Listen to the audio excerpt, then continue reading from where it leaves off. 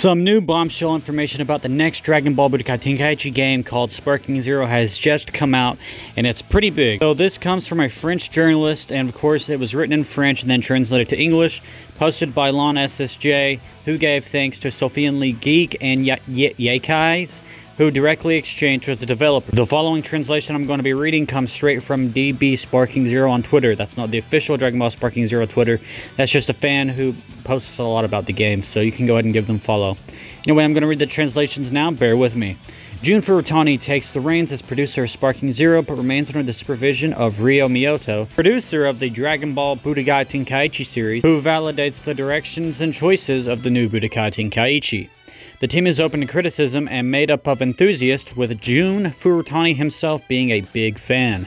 The local split-screen mode won't be available after all, not because of the developers, but because of problems with Sony and Microsoft, which complicate the split-screen adaptation.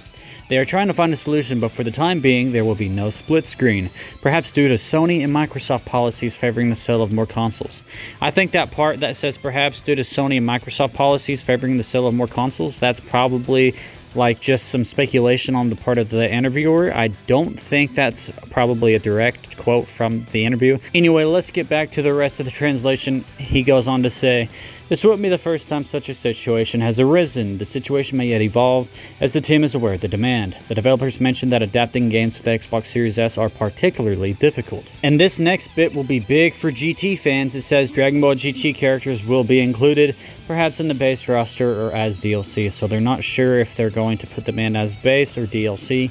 Would you guys buy the DLC pack for GT characters? I know I would, but it still wouldn't be the best feeling in the world, but it is what it is. The game will also include fusions, which is Gogeta, Vegito, and Gotenks, for example. I felt like that was probably obvious, but it's nice to get confirmation here. There is no precise release date at the moment. The team is working on the game and wants to avoid rushing to release an incomplete game. They're taking their time, envisioning a release in late 2024 or 2025. A full story mode will be present, following and evolving from Tenkaichi 3, which is pretty good. I did like the Tenkaichi 3 story mode. I think that if you want a good comprehensive story mode, you can play Dragon Ball Z Kakarot of like a full story mode. But as far as just like the main fights and stuff goes, that's pretty nice. And I can't wait to see how they evolve from Tenkaichi 3 and cover stuff like Super. Graphics have been improved over trailers already seen. The Even Better Graphics team has answered criticisms about the look of the hair, for example. The outfits will be able to deteriorate during battles, and the fights are designed to be longer than the old ones. Ryo Miyoto remains the project's main decision maker. The game's cover art is already ready and features the style of the old designs, potentially those by Nakatsuru. Several other trailers will be released over the coming months, each presenting something new, which makes sense. Characters from the Dragon Ball movies will be included up to and including Gohan Beast, probably. No word yet on what Dragon Ball movies. It says characters from the Dragon Ball movies will be included. Possibly like just talking about the Super movies from the Dragon Ball Z movies, who knows. A special effort is being put into the backgrounds for better immersion, as the human eye is more receptive to immersion thanks to the backgrounds. The team is very attentive to the community on Twitter and by email to improve the game thanks to reviews. Ryo Miyoto himself has asked for feedback from all over the world. Constructive criticism is particularly appreciated. Anyways, guys, that was the full interview. Let's hope that a lot of this information, or all of it, is accurate.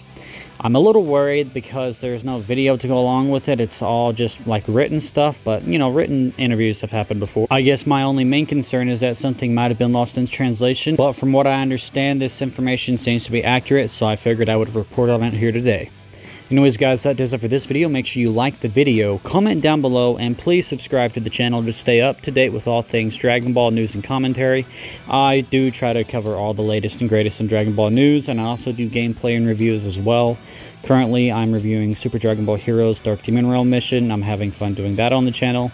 And whenever I do those reviews and stuff like that, I don't just cover the whole comic with like all the pages and stuff. I just use like maybe 6 pages that I think are the coolest, or 5 pages or something, to give a good idea of what I read during the chapter. And they're also kind of recaps as well, so if you've never read those, you could watch those for a little bit of a recap, I guess. Anyways, guys, that does it for this video, and I will see you in the next one. Peace off.